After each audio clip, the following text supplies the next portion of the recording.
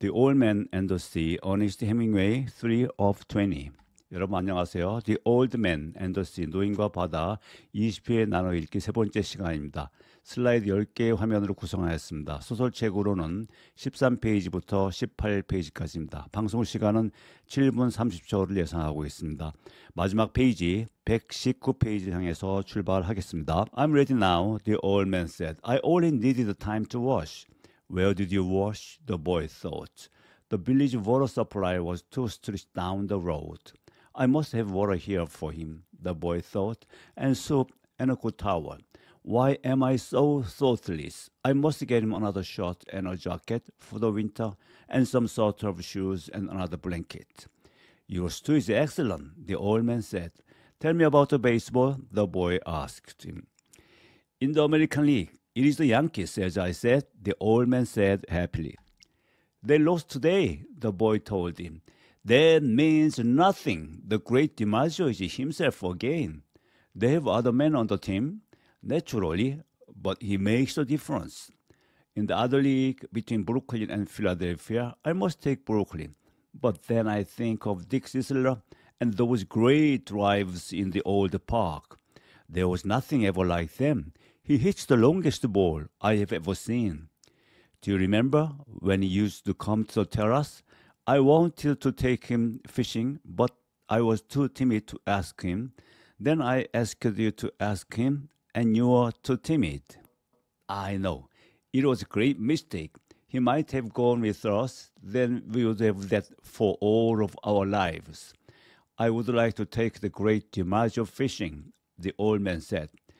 They say his father was a fisherman. Maybe he was as poor as we are and would understand. The great Sisler's father was never poor, and he, the father, was playing in the big leagues when he was my age.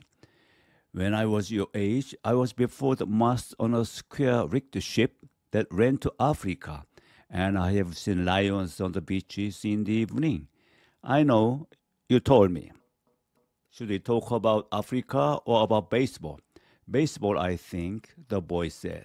Tell me about the great John J. McGraw. He said Hota for J.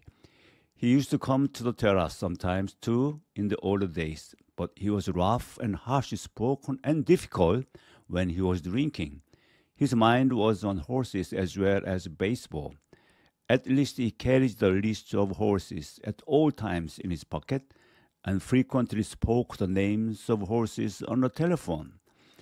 He was a great manager, the boy said.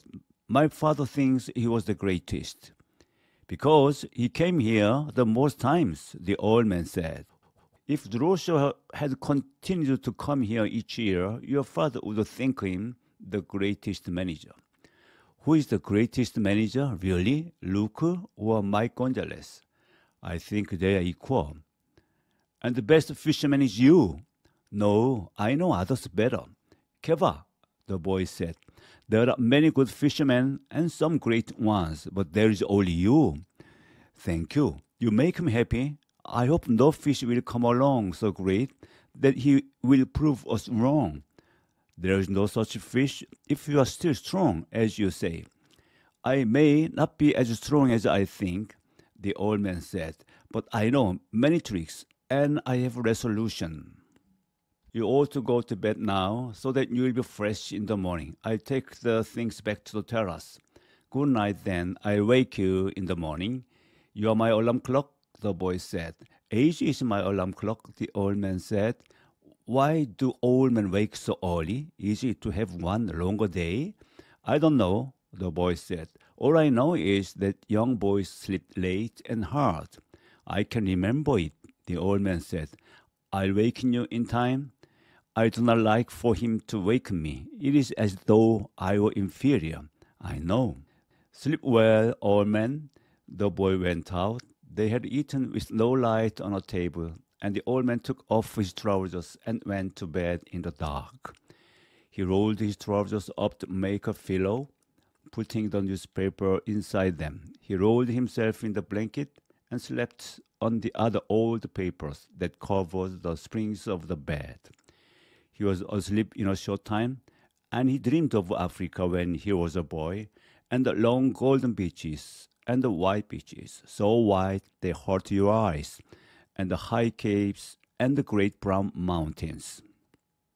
He lived along that coast now every night, and in his dreams he heard the soft roar and saw the native boats come riding through it. He smelled the tar and oakum of the deck as he slept, and he smelled the smell of Africa that land breeze brought at morning. Usually, when he smelled the land breeze, he woke up and dressed to go and wake the boy. But tonight, the smell of the land breeze came very early, and he knew it was too early in his dream, and went on dreaming to see the white peaks of the islands rising from the sea, and then he dreamed of the different harbors and roadsteers of the Canary Islands. He no longer dreamed of storms, nor of women, nor of great occurrences, nor of great fish, no fires, nor contests of strength, nor of his wife. He only dreamed of places now and of the lions on a beach. They played like young cats in the dusk, and he loved them as he loved the boy. He never dreamed about the boy. He simply walked, looked out the open door at the moon, and unrolled his trousers and put them on. He urinated outside the shack, and then went up the road to wake the boy. He was shivering with the morning cold, but he knew he would shiver himself warm, and that soon he would be rowing. The door of the house where the boy lived was unlocked, and he opened it and walked in quietly with his bare feet. The boy was asleep on a cot in the first room, and the old man could see him clearly with the light that came in from the dying moon. He took hold of one foot gently and held it until the boy woke and turned and looked at him.